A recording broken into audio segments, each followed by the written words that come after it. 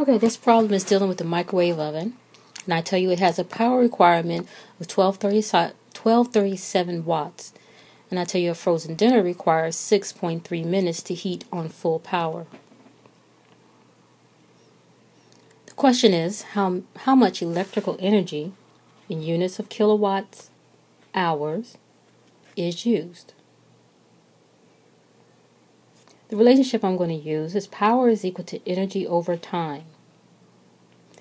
They give me the time needed to cook the frozen dinner.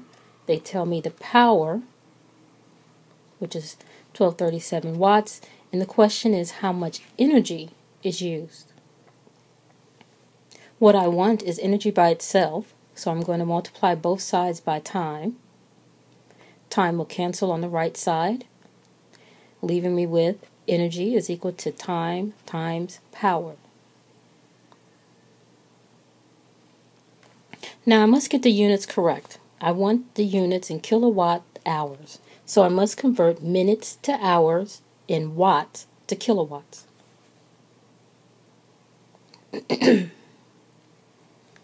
So you doing the conversion of minutes to hours, I divide by 60 because there's 1 hour in every minute, every 60 minutes. 60 minutes is equal to 1 hour, so 6.3 hours divided by 60 gives me 0.105 hours.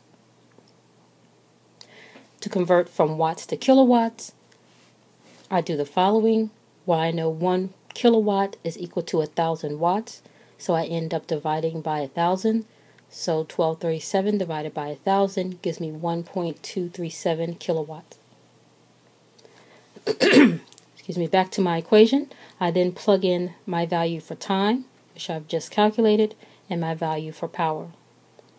Multiply them and I get 0.129885 kilowatts, but I want that in two significant figures, so I end up with an answer of 0.13 kilowatt hours for the amount of energy used. The second part of the question is, if the cost of electricity is 12 cents per kilowatt hour, how much does it cost to heat the dinner?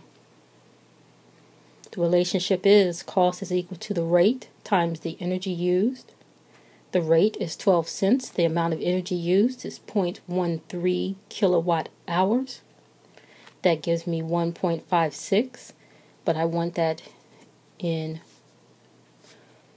one significant figure, so the answer is going to be 2 cents. It costs 2 cents to heat the dinner.